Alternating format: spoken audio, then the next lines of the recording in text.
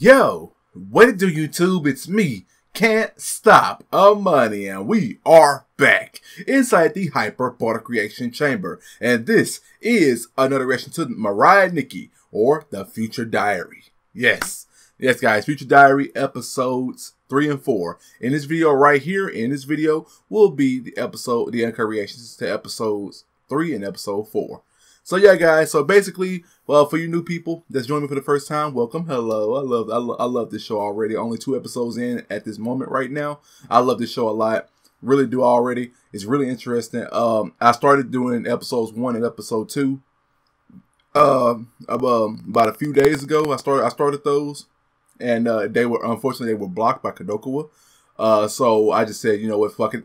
But for the rest of the series, this is gonna be the whole full redirect series to Google Drive and BitChute and all that good stuff. And you know, you guys can enjoy that. So yeah, the full Uncut Reaction, you guys can just watch it with me all the way through. I have no problem with that at all. So yeah, that's pretty much it. So in the description below will be the full Uncut Reactions to episodes 1, 2, and then today's episodes 3 and 4. So for any of you guys that missed any of it, there it is right there, and you guys can enjoy that. So yeah, guys, we last left off from episode 2. We were introduced to Mirai. Or Ninth, her alias. Yeah, guys, Mirai, she's hot. She is hot. I like the whole twin tail thing going on right there. And but she is a psycho. See, that's one thing. You know, as a yandere, Mirai is a psycho. And yeah, it's just so exciting. It gets my blood pumping. So I can't wait to see what happens next, guys. And I will provide my full thoughts at the end of this video right here, and then this transition. You guys can come back after y'all watch the Uncut Reaction and see my final thoughts, and we can talk about it in the comment section. And yeah, I hope you guys will be okay with this. You know, it's just, yeah, I really don't mind. Let's go ahead and get into this. That way we can cover more episodes more quicker. Next episode I'll do another 2, then so on and so on and so on. Yeah, I like it like that. So let's do it, guys. Without further ado, the video will be played right here in this corner, and the link will be in the description below. This is Mirai, Nikki, episodes 3 and 4, right now.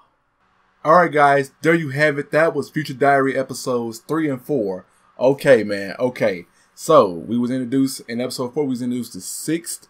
That's the girl, I accidentally called the other guy Sixth, but Sixth is the girl, Tsubaki. That's her name, Tsubaki. Sixth. Yeah, she's the girl with clairvoyance. She with the big old scroll. Yeah, we was introduced to her, and we see what Mirai is going through right now. The guy, I forgot his number. They did say his number. He took her eye. He gouged her eye. He gouged her eye out. The eye that Yuki had stabbed, and he put a eye patch over, and chained her up and got her naked right there, which is pretty hot. And I see why I would have been cutting that out, but maybe doing this redirect series isn't a bad idea. Isn't too much of a bad idea at all. At the end of it all, glorious. All right, so this is crazy. I'm guessing the guy that has Mirai chained up down below, I guess he does have this kind of power to where he can. It seems like he's the one that's hypnotizing people, going around, like making them like brainless zombies, and you know, just killing zombies with axes and shit. And you know, you don't get for just gonna swing and kill all of them. It's crazy. It's really crazy, and I cannot wait to see more of this, guys. This is good. Next time we will do episodes 5 and 6, and we'll keep going on like that and like that. Man, this is gonna be so good. We get 2 episodes every time, guys. So yeah, this is great. What else was there?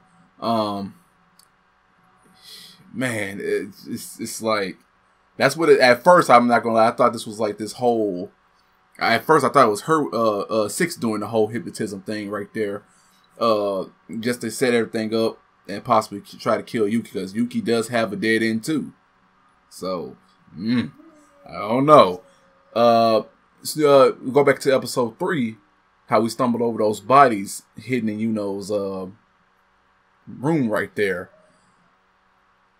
I don't know what those bodies have to do with anything, but of course, oh man, I can only imagine. Oh, that freaked him out. That freaked anybody out. She always, no matter what he does, he cannot escape Yuki. That's the one thing with these yanderes.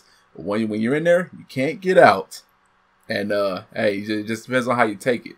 Yeah, that's in there. So yeah, guys, what y'all thought about that? We're gonna resume it next time with episodes 5 and 6. If you liked it, leave a like. Comment, subscribe if you're new, and I'll be sure to see you all in my next one. Sayonara.